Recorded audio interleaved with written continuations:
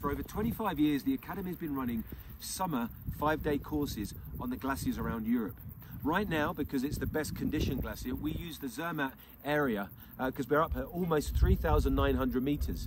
What it gives us the ability to do over the summer months is run really good programs with well-maintained pistes that actually World Cup skiers come there to train.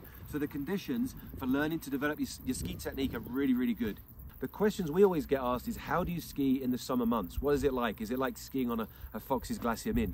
The reality of it is, because of the work and energy that goes into making those pistes in absolutely excellent condition for the racers, we take advantage of that as well.